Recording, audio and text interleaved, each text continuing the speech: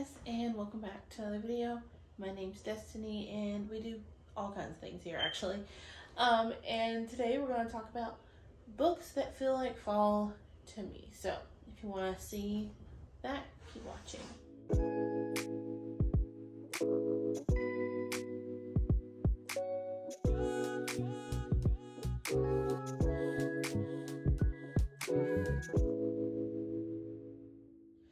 Okay, so the first book I have on my list that feels like fall is Anatomy, a Love Story. I can't remember who it's by. This one follows a girl in the early 1800s who is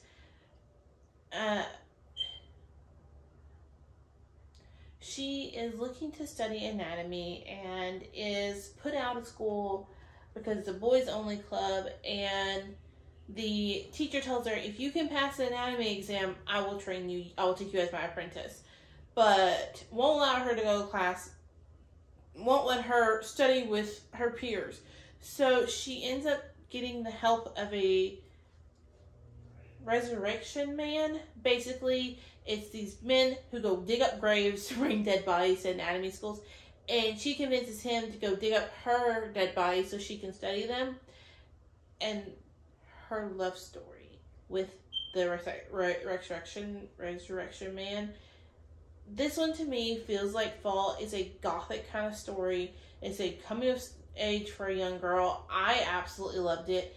I read it last fall, winter, and in my head, it's always going to be a fall book and maybe a fall reread for me. Next is Stalking Jack the Ripper by Carrie Maniscalco. I could be saying her last name wrong. This one follows Avery. I had to think about her name. Avery.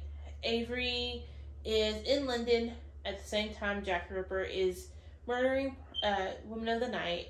She goes with her uncle to visit one of the murder scenes because her uncle happens to be the mortician in the town. So she works with her uncle studying, again, anatomy, studying the bodies, and she sets out with Thomas to figure out who is Jack the Ripper. Thomas is another student from her uncle's anatomy class that he teaches officially that ends up roped into this.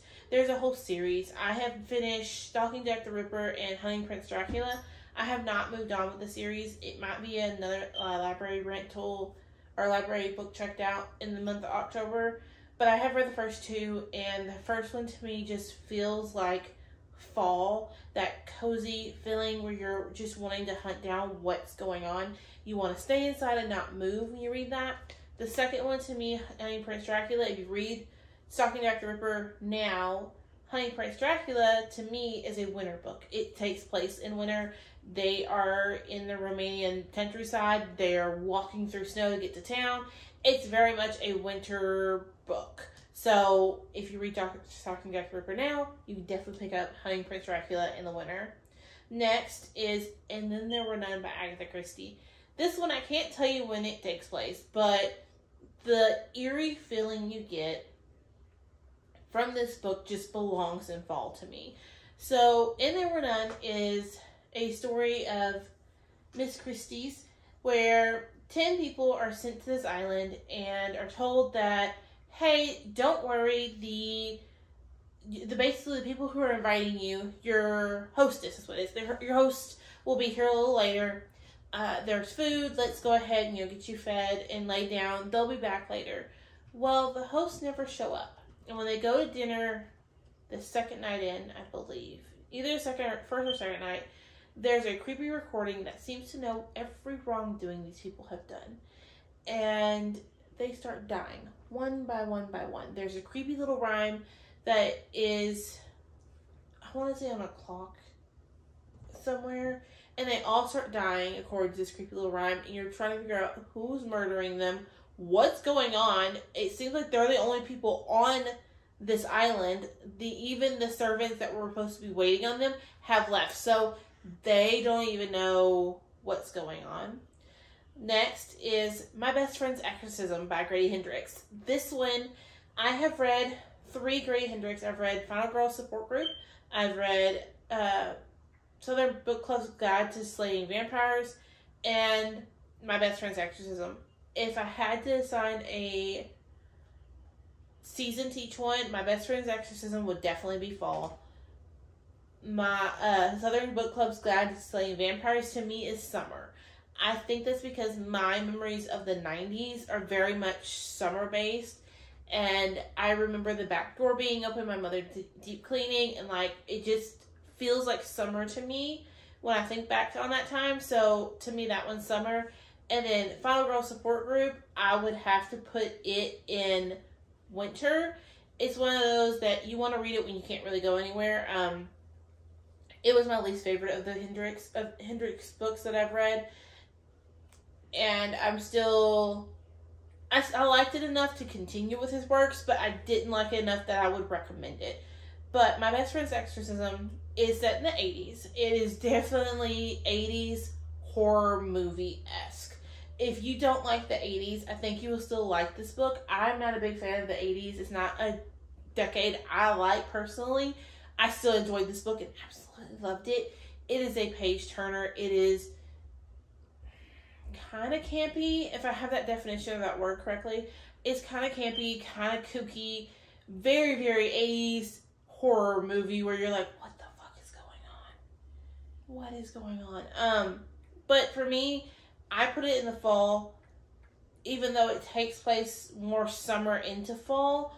I put it in the fall because that's when I read it, and so to me, the events all happened in fall, even though it's definitely more of that summer into fall, like early September feel.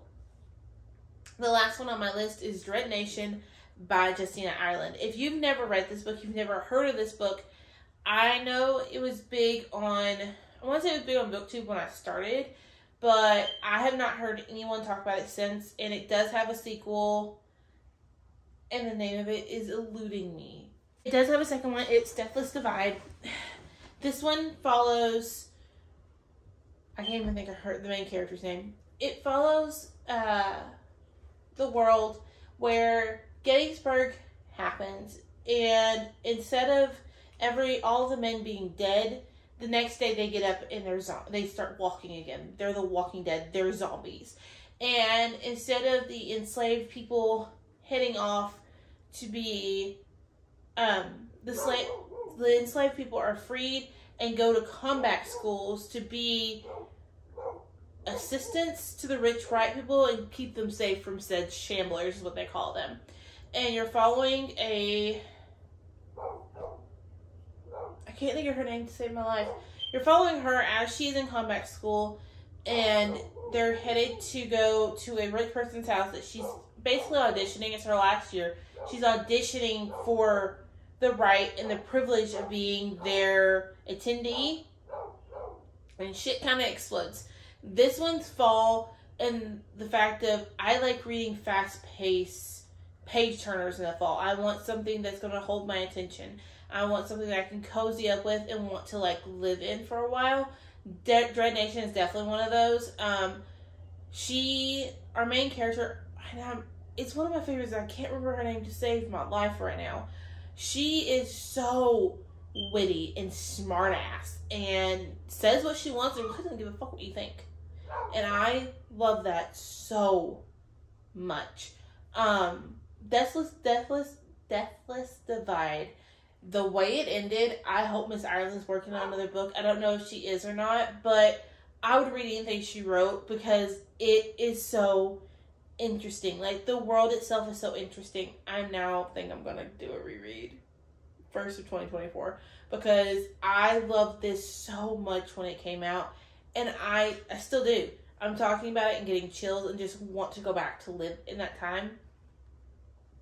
It is set in the Civil War, and so part of the setting is the West, which is not a spoiler. It's a loose spoiler.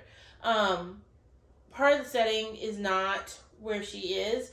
She is in the South. She's in South Carolina, North Carolina, one of the Carolinas, I think. And when shit explodes, she ends up having to go to another part of the world, an unexplored part of the world, and you learn more about Shamblers and what they are, who they are, how they're fighting them, how they're trying to build towns where there are Shamblers, and everyone who dies turns into a Shambler. So it's a lot of interest there. There is some political interest in the way that it's being ran. There is racism, obviously, and she does face a lot of racism, but I love this so much, and it's definitely such a fall book for me. Yeah, those are all the ones I would recommend. I have a few more on my mind that I am making a list. Every time I come across a book that feels like fall, or I go, oh yeah, I read that book, you know what, that'd be a really good one to read this fall, I'm writing it down for you guys. So there might be a part 2 to this video. Let me know if you want it. Let me know if you've read any of these. Do you agree? Are they fall books to you? Or would you put them in a different season? Do you feel like they belong somewhere else? And I will see you on my next one. Bye, guys. Isabella.